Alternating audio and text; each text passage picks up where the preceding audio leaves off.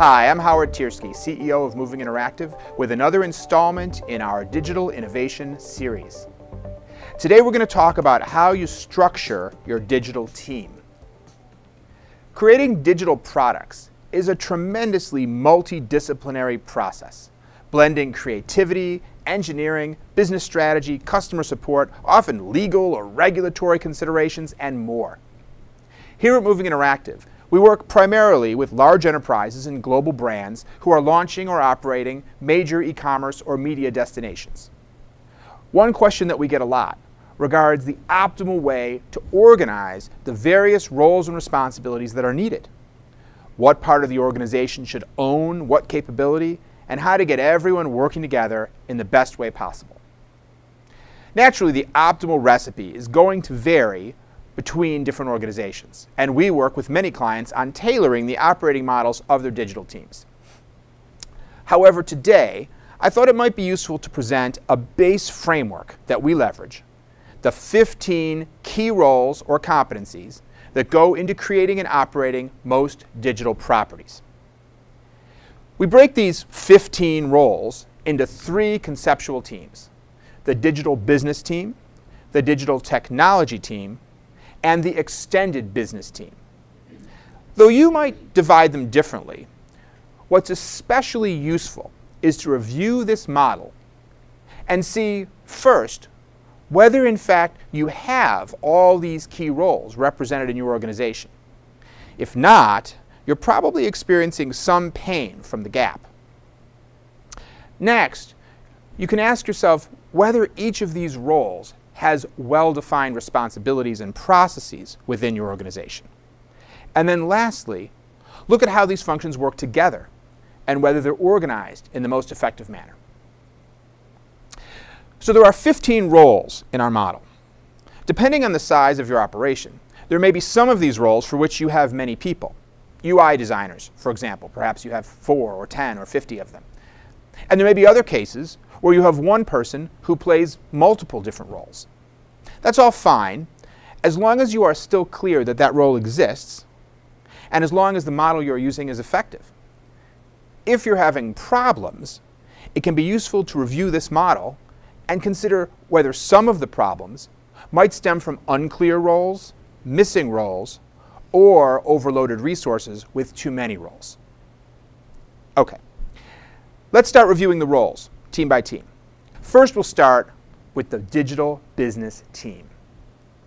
The first role on the digital business team is that of business vision.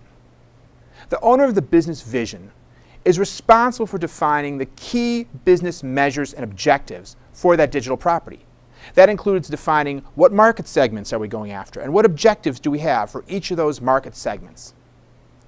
The digital visioneer should be making the final decisions on key product direction, although they may not be doing the legwork to determine all those options. They should be approving perhaps quarterly priorities that the team is presenting to them and acting at that high level. This person may very likely be an executive with many responsibilities for which this digital property is only one.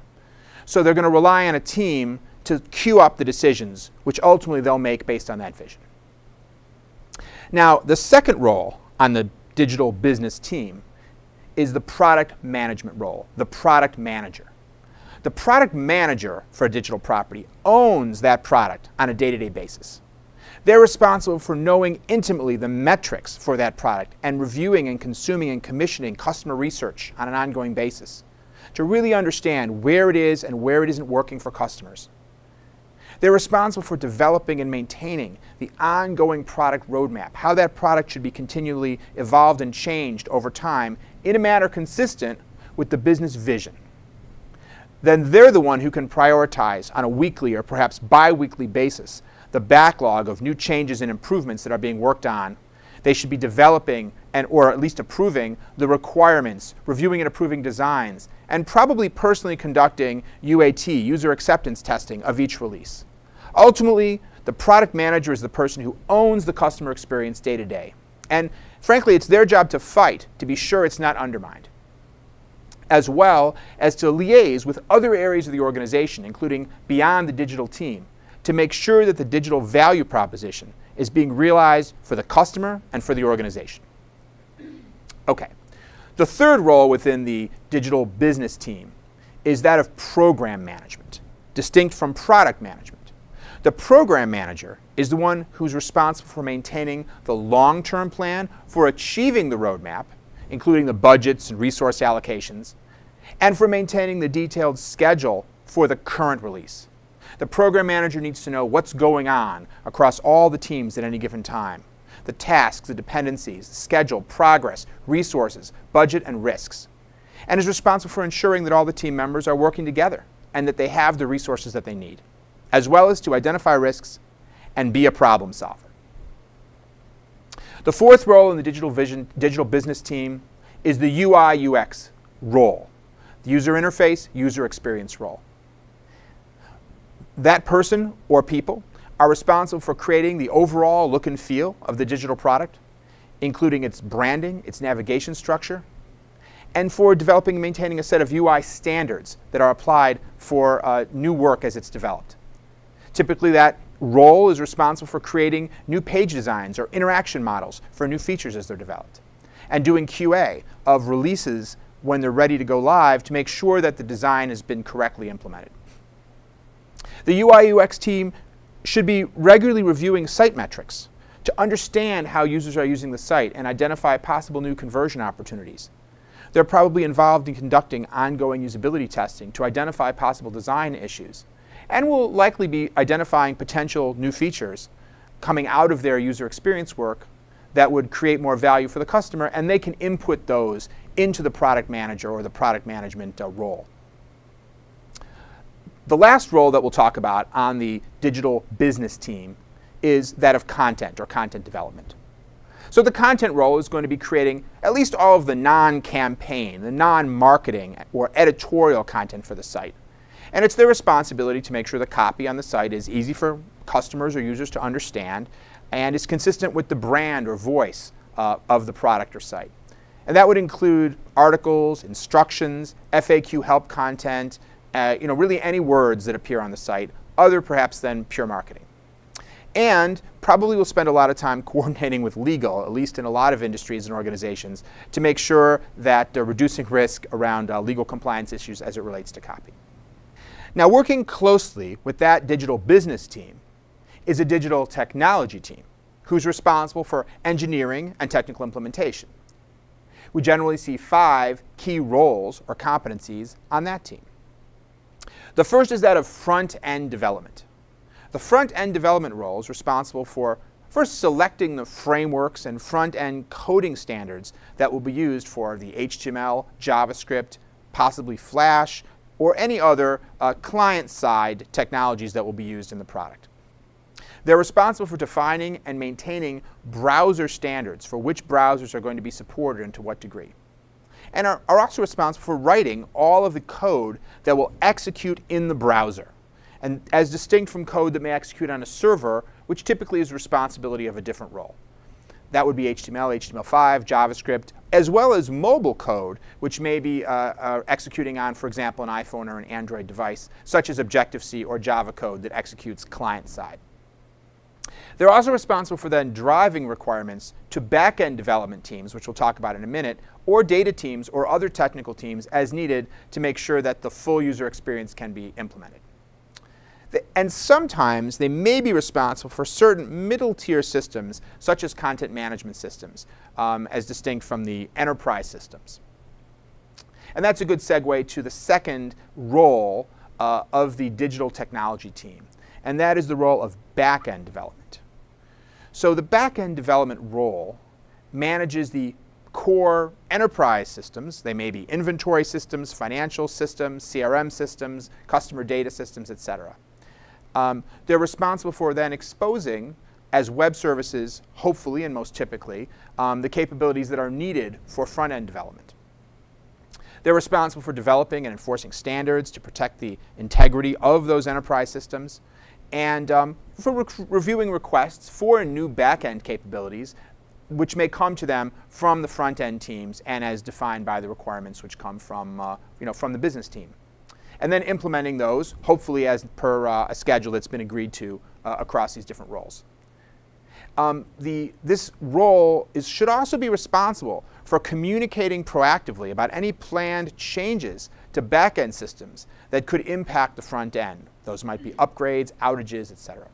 And for monitoring and maintaining the health of the back-end systems, at least from a software perspective. Now you can see that this role has responsibilities that extend beyond just the digital offerings, at least very commonly they do.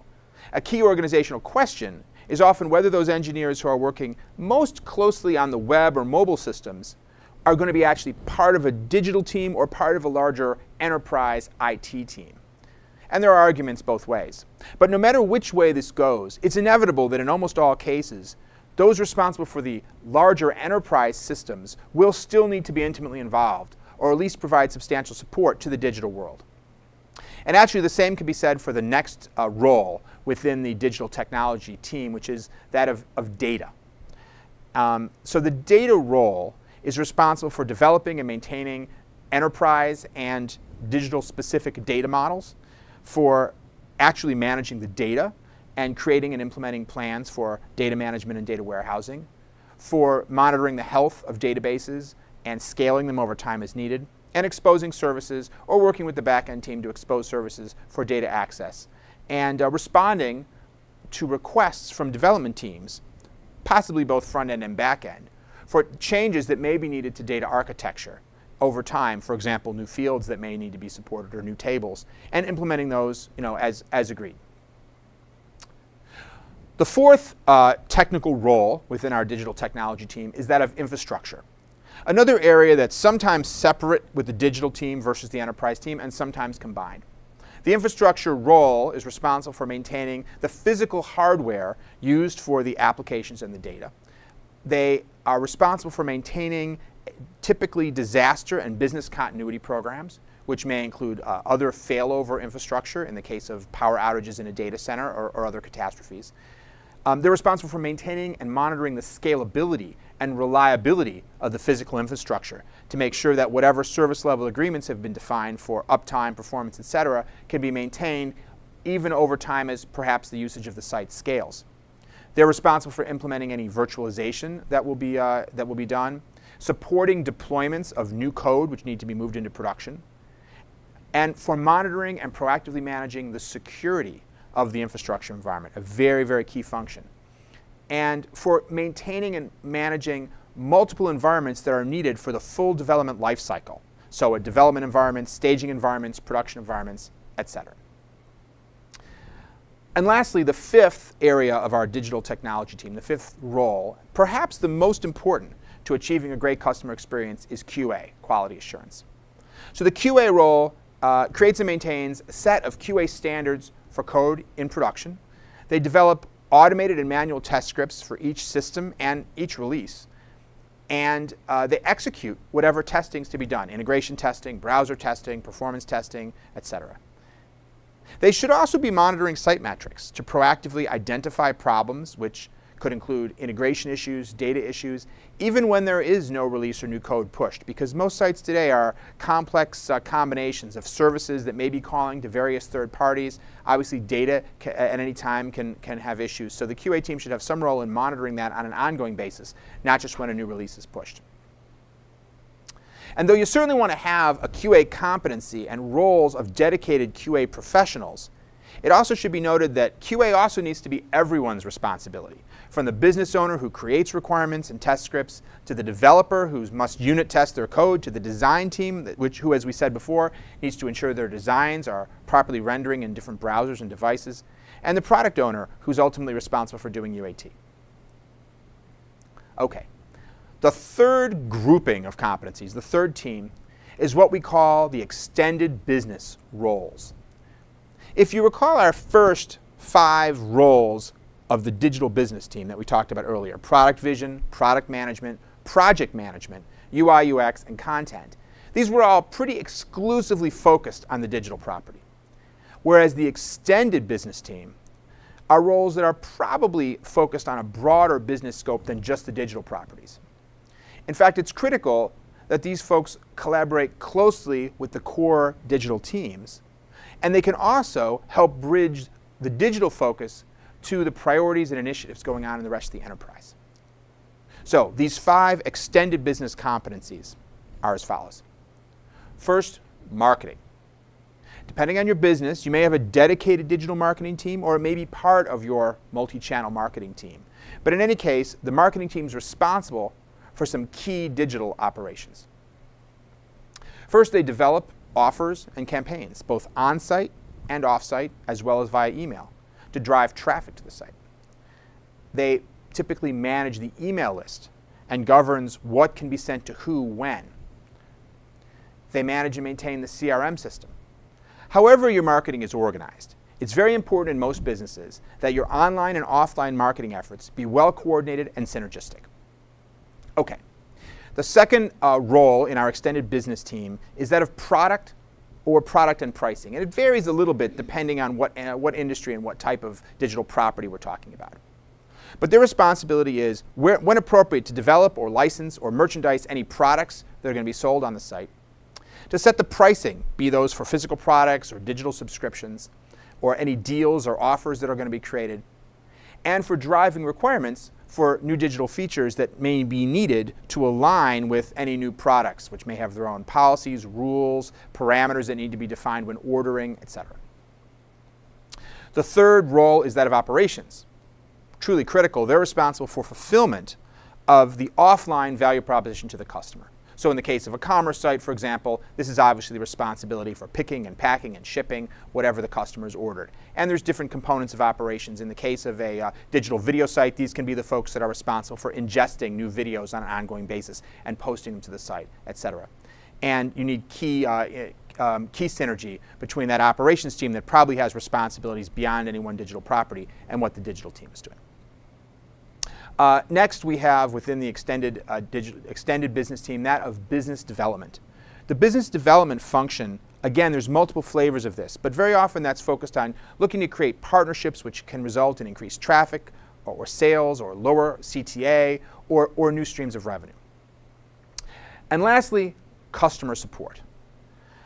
Customer support role is responsible for first maintaining knowledge of the digital platforms, policies, known issues and solutions so they can do the best possible job of helping customers.